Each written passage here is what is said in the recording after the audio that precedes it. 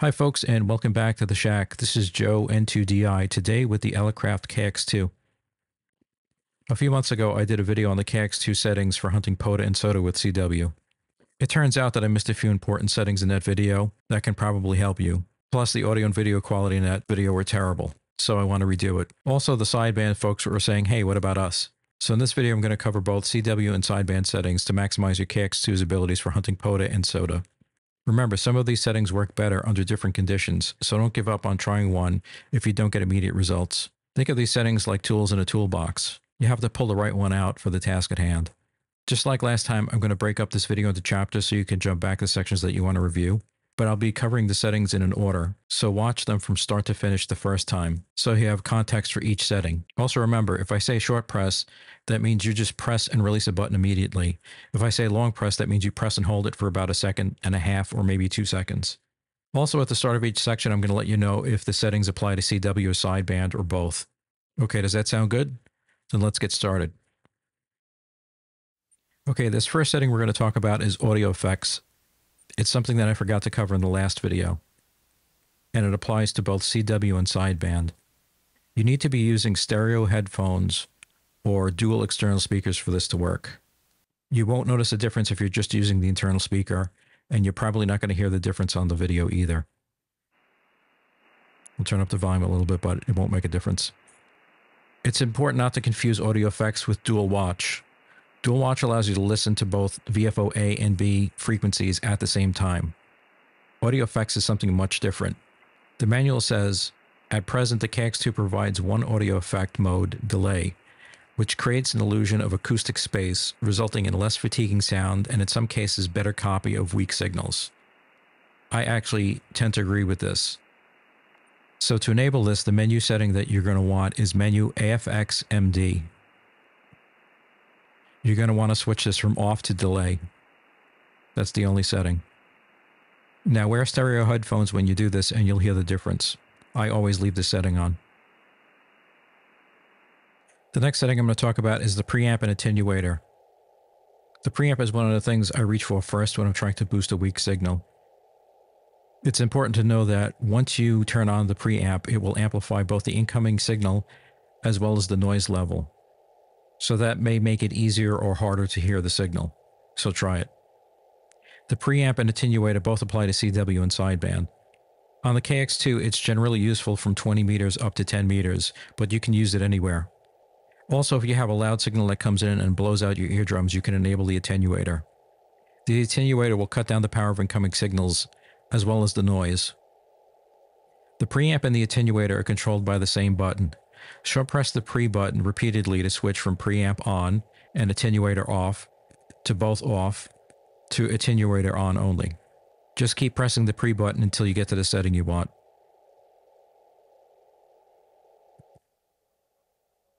That's the attenuator, and you can see ATT here, and that's the PreAmp. You can see pre there as well. Notice how the signal was boosted.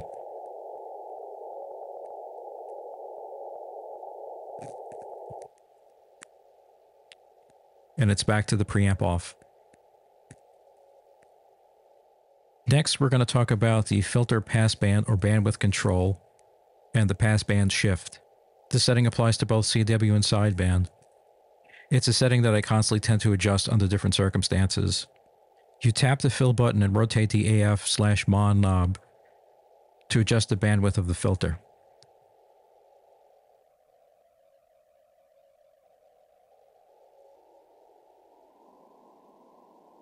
And here you can see a graphic of it widening or getting narrower. To set the filter bandwidth back to its default setting, just press the AF/Mon knob in. The default width for the passband is 400 Hz wide for CW and 2700 Hz wide for SSB. Generally, the tighter or narrower you set the filter, the more you will be increasing the signal-to-noise ratio. Sometimes when you tighten up your filter bandwidth, weak stations will appear out of the noise. You can also use it to suppress nearby stations, aka QRM, that are making it difficult to hear the station you're trying to dig out.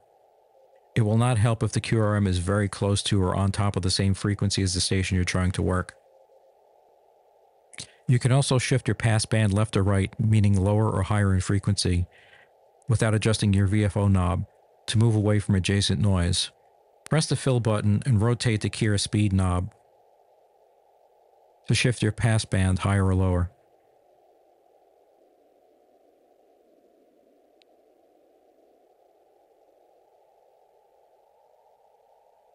If you want to center it again, you could just press that knob in.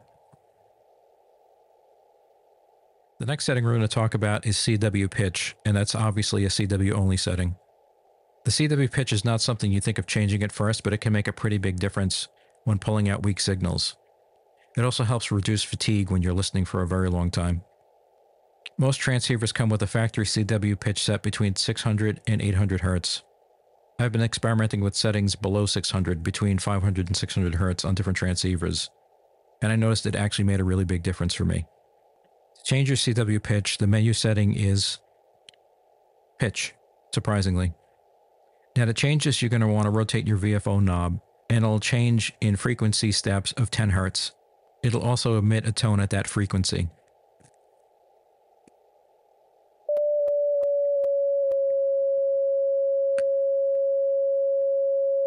So I'm going to leave mine there at 550 Hz. And you can hear a difference in the background noise as well. Now the next setting you're going to want to touch after doing that is your center frequency. And again, this is a CW only setting. You're going to want to center your passband around your CW pitch so it's not skewed to one side or the other. To change this, just tap the fill button and then press in the key or speed knob, and it will automatically center it to your CW pitch. The next setting I'm going to cover is the audio peak filter. The audio peak filter is another CW only setting. This is another one of the settings that I reach for quite often because it really helps dig out weak signals. To enable it, long press the APF-AN button underneath filter right here. You'll notice this graphic once it's enabled. What it does is it turns on a very narrow filter that peaks the audio in the very center of the passband. But this setting doesn't help unless you line up that very tight filter exactly on the frequency of the signal you're trying to dig out. So you may have noticed once I enabled it, an extra digit appeared on the VFO. That allows very fine tuning to line your signals up. It really helps when the signal's right at the noise floor. To disable it, long press the fill button. Okay, so I've tuned around to find the station so you can hear what the audio peak filter sounds like when you use it.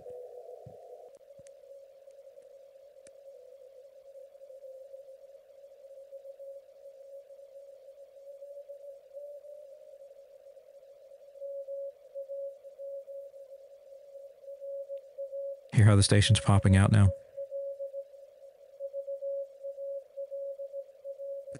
Okay, so that's using your audio peak filter. Okay, in this section we're going to talk about the automatic gain control and RF gain. This is another method for digging out weak signals, and it can be accomplished with a combination of these two settings. It works for both CW and sideband. The first thing you're going to want to do is turn off your automatic gain control. And you can find that in the menu under AGC MD. Right now it's switched on. We're going to turn that off. Then you're going to want to find your RF gain.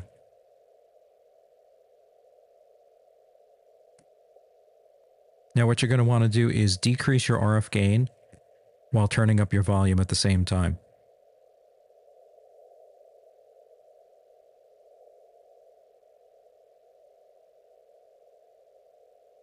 Now I'm going to find the station that we can test this on. Okay, I found the station that we could try this out on.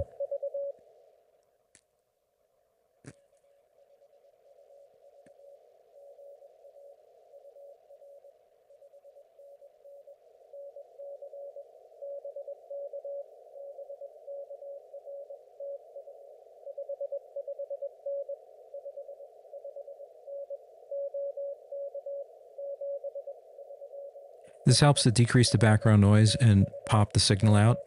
Sometimes weak signals will pop out like magic when you do this.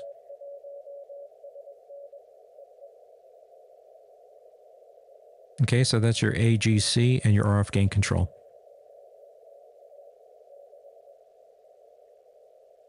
The next setting we're going to talk about is receive audio equalization. This applies both to CW and sideband. The KX2 lets you access 8 bands of receive audio equalization via the RxEQ menu.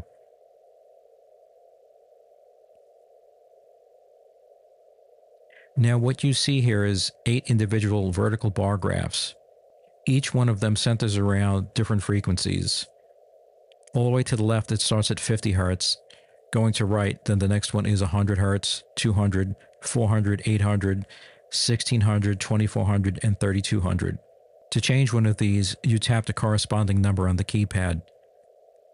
Now remember, the KX2 has a built-in keypad. You see each knob and button has a number that's associated with it. So for instance, if you want to change the second column, press number 1.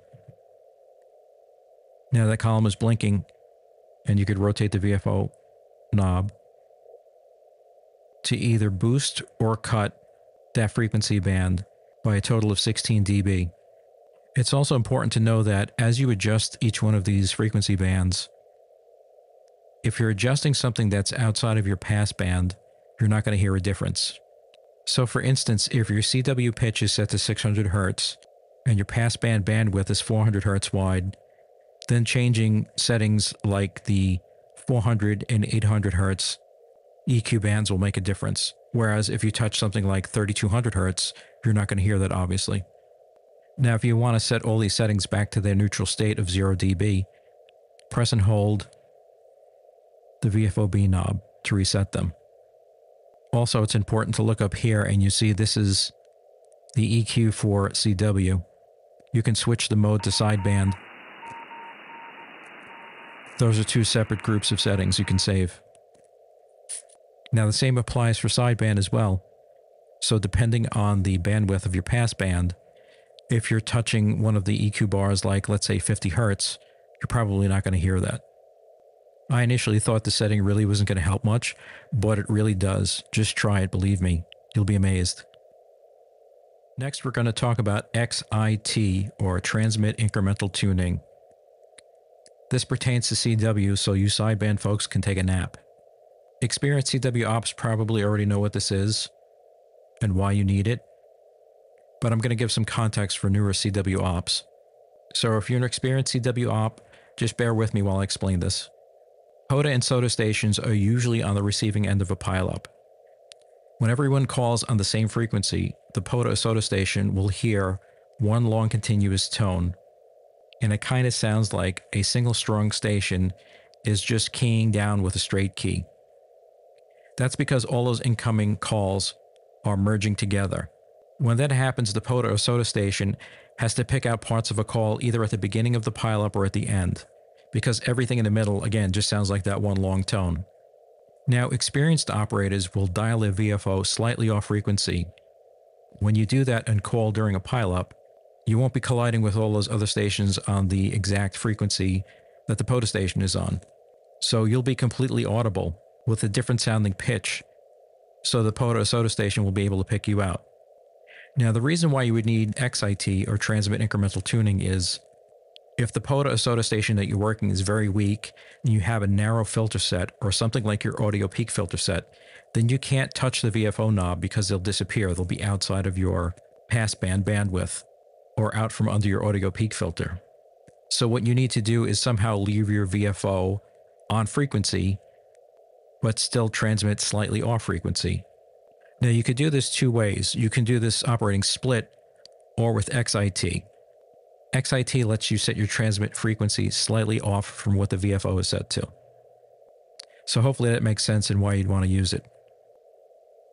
Okay, to enable it, go into your menu and find XIT. Once you're there, rotate your VFO-A knob to switch it on, and you'll see XIT on the display over here. Now let's back out of the menu. And when you rotate your VFO-B knob, you'll be adjusting your transmit frequency. And you can dial this above or below the POTA station's frequency or SOTA station. As long as you're off, you'll be heard. In this section, we're going to talk about noise reduction. Noise reduction applies to both sideband and CW, and I completely forgot about it in the older video because I never use it, honestly. Now, that doesn't mean you shouldn't try it. It may work for you under the conditions that you're encountering.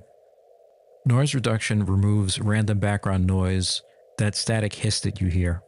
Higher settings may attenuate weaker signals, though.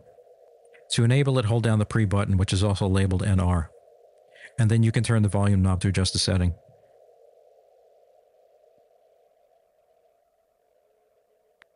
It goes up to 10. Usually on settings lower than 3, or maybe up to 3, you usually work pretty well. Anything higher than that really kind of kills the signal. But again, try it, right? It might work for you. And to turn it off, you just press and hold the button again, and it turns it off. The next setting we're going to talk about is noise blanking, and that applies to both CW and sideband. Noise blanking is used to eliminate repetitive electrical noise that comes from things like power lines or appliances or your vehicle ignition or electric fences, stuff like that. That noise usually sounds like a rhythmic tick or a surging sound. It's not going to help with background static, so don't turn it on unless you have some kind of electrical noise. And when you do turn it on, adjust it to use the lowest effective setting. To switch the noise blanker on, hold in the volume knob, and then rotate it to adjust it. Tap any key to exit, and if you want to turn it off, press and hold the volume knob again. That's your noise blanker. Okay, the last setting we're going to talk about today is the programmable function switches. They're shortcut keys. You basically have 4 buttons that you could program to reach any menu option without having to dig through the menu. It comes in handy with the settings that we discussed so far. To program one of these shortcut buttons, go into the menu option that you want to assign to one of the 4 buttons, and the 4 buttons are 1 through 4 here. Find the menu option. In this case, I'm going to assign XIT to a button. Then you're going to want to long press the PFN button, which is also the ATU button. Long press it, and now it's asking you which button you want to assign that function to. I'm going to press 1. PF1 is set. Now that means when you press that function button, it's either going to switch on or off the XIT. It's going to toggle it. So let's get out of the menu. Now to use it, long press the PFN button again. And now press the function button that you want to use. And you can see it just switched the XIT on. Now we could do it again. And it turned the XIT off. So that's a quick way to get to your settings without having to dig through the menu. Now you can set those buttons to things like XIT to turn off your automatic gain control and maybe your RF gain. Whatever works for you. Okay, so that's how you use your programmable function buttons.